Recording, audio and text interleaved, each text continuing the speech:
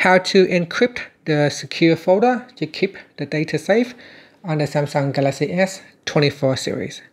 First, tap on the home button to go back to the home screen. On the home screen, swipe up to go into the app screen, and in here, tap on the secure folder. Next, tap on the more button, then tap on encrypt. After that, tap on the encrypt button.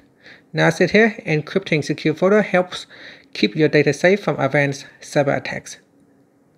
And sit here, all content in secure folder will be encrypted. And that's it. After you can tap on the secure folder. And here it says secure folder content will no longer be encrypted. Apps in secure folder will be able to run and send you notifications.